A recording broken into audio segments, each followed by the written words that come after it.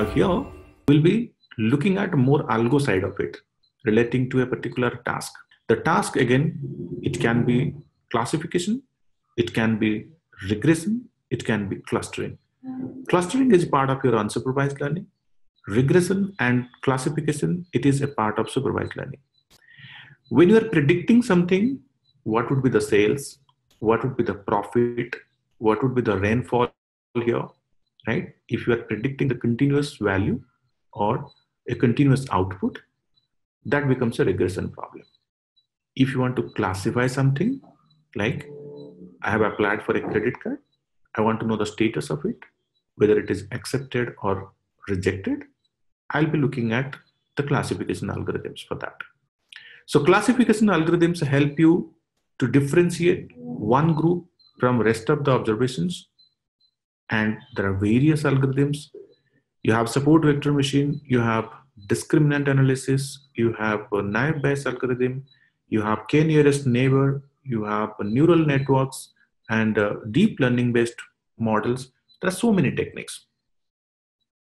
Now, each technique will have different variants to it. The support vector machine can be used for regression, it can be used for classification as well. If it is classification, this becomes a support vector classification. If it is a regression, it becomes support vector regression. So those techniques are interdependent. Similarly, the decision tree can be used for classification, it can be used for regression. And ultimately, the decision tree is also a supervised learning technique. Similarly, ensemble methods. The ensemble methods can be used for classification purposes, and this can also be used for regression purposes, right?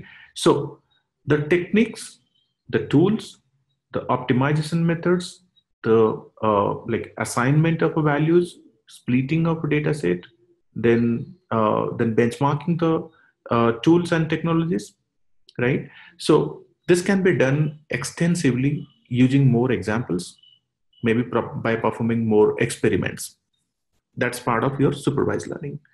In unsupervised learning, you have k-means algorithm, you have k-median algorithm, you have fuzzy means algorithm, you have hierarchical models, hidden Markov models, again, neural network model. So neural network is something which can be used across all the tasks using so neural network is basically one of the most used machine learning technique which can be used in across different tasks.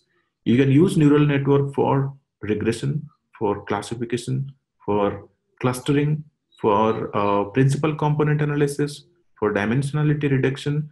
Almost all the tasks can be done using the neural network technique. Acadgild. Average is dead.